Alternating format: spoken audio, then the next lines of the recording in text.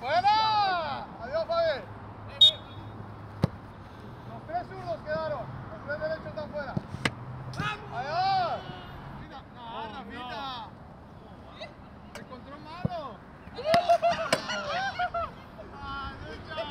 ¡Toma esta! ¡No, Lucho!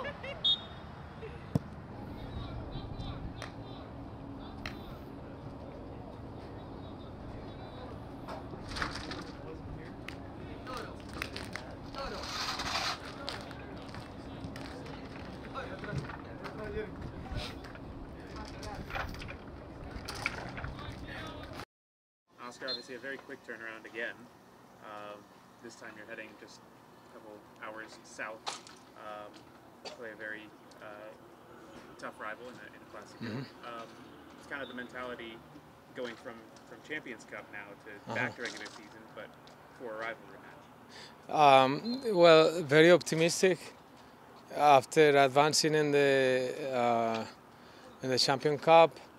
And also in the performance that we had here in our opener, we're very confident. Just keep going this journey, and I know we'll be busy in the next few weeks. But the boys are ready. We're ready to compete, and now we are refocusing on going to Miami.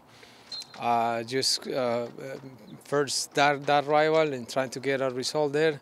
And then we will think about the game on Tuesday. But first is kind of refocus on the next rival. And we already have our feedbacks and we already have all the reviewings. But now we're ready for the derby on the weekend. I know you don't like to look too much ahead to games, but looking at the first couple games of your season, you've got the rivalry match against Miami, you've got the rematch against Tigres, and then you've got another rivalry match against Atlanta. Is it kind of weird to have all of these games so early in the season like this? Well, it's what it is. It's the scheduling. We're professionals. You know that I'm away, or I like to stay away from the context.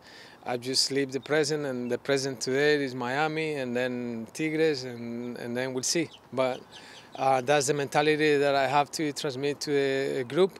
We obviously see the map and see the frequency of the games, and we start preparing with the coaches our next games. But with the group, just focusing on the game that we have next, and that's the only thing that we need to think about.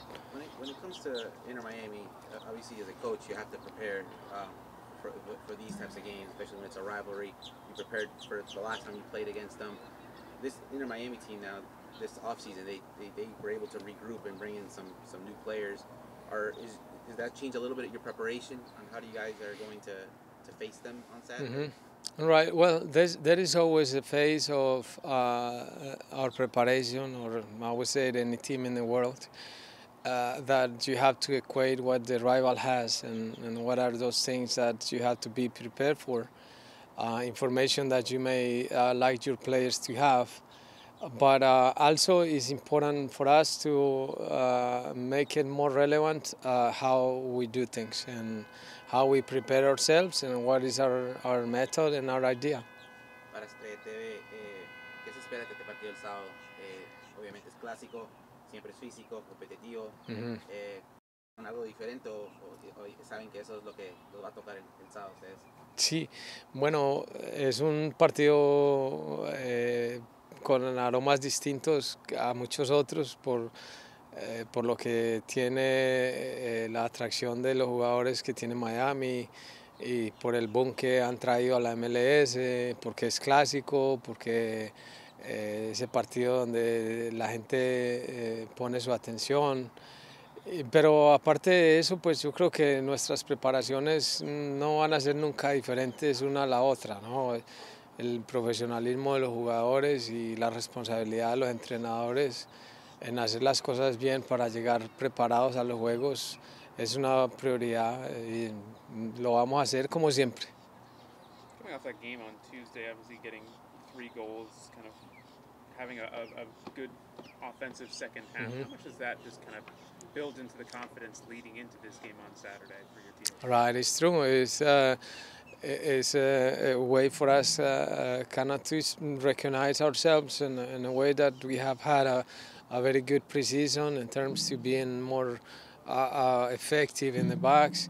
Unfortunately, with Montreal, we couldn't find a goal, but the possibilities and the way we created chances was remarkable. We will continue with that road. It will be times where we're going to be sharper in there. It will be times where we have to come up with probably that bitter hour that we're not scoring, but if we are solid in the back, we'll keep adding points in the standings and we'll be good. Una cosa que dijiste la semana pasada después del empate contra Montreal fue que el equipo tiene expectativas altas. Esa mentalidad, un entrenador, ¿cómo vas a asegurarte que se puede llevar a cabo el sábado para Sí. poder lograr las metas? Sí, es que nada se puede asegurar. Lo que sí podemos hacer es prepararnos para que las cosas tengan más posibilidades de que se alcancen o los objetivos se alcancen.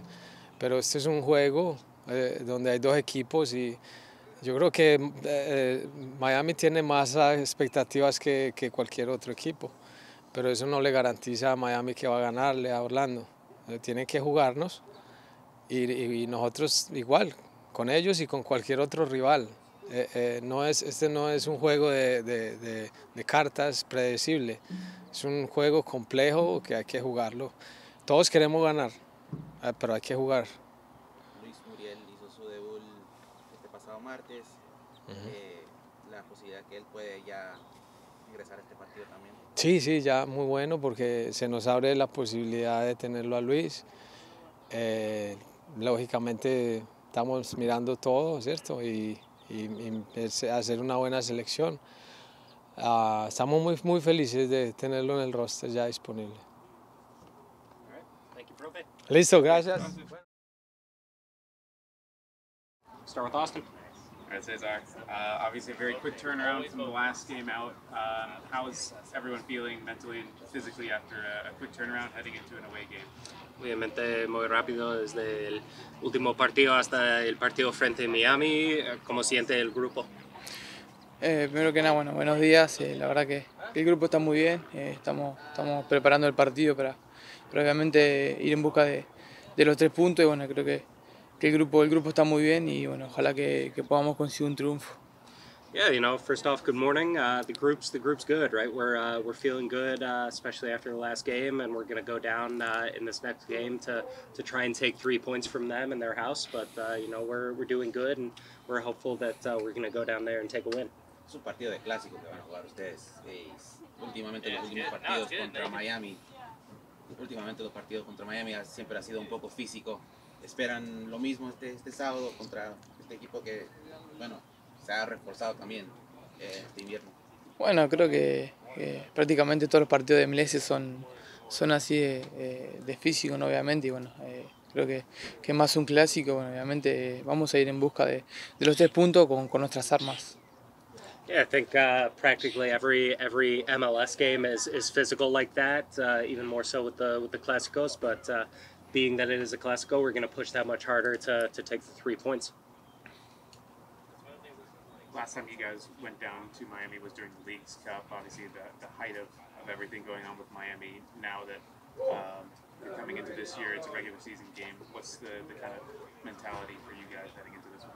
La última vez frente a Miami en su casa fue durante el Leagues Cup, durante la altitud de todo lo que está pasando con Miami, pero esta vez es de partido de MLS. Es partido de MLS, pero ¿qué expectas de ese partido? Bueno, creo que todos los partidos son totalmente diferentes. Bueno, creo que este partido va a ser muy duro como lo son todos y obviamente tenemos que estar preparados. Yeah, I think every game is difficult and different in its own right. Obviously, we know that this one's going to be hard, just like each and every game that we play. So we have to be prepared by ourselves to go down there and win. César, tu invierno, ¿cómo lo pasaste? Porque este es un año grande para vos individual, porque hay Copa América este verano. No sé si estabas un poco y participaste un poco con la Sub-23 de Uruguay.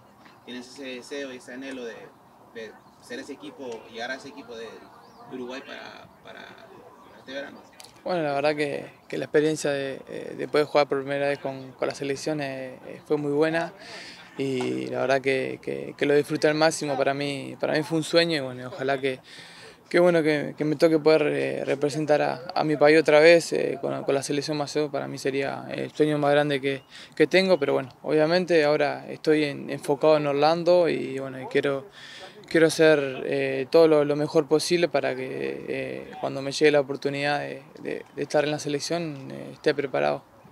Yeah, obviously, Copa America is a huge focal point, and to be able to represent my country is a dream. And it was great to be called up for the pre-Olympic tournament and represent my country in that way. But obviously, focusing on that is great, especially given the year that I had. But right now, I'm focused on Orlando and the games that we have here.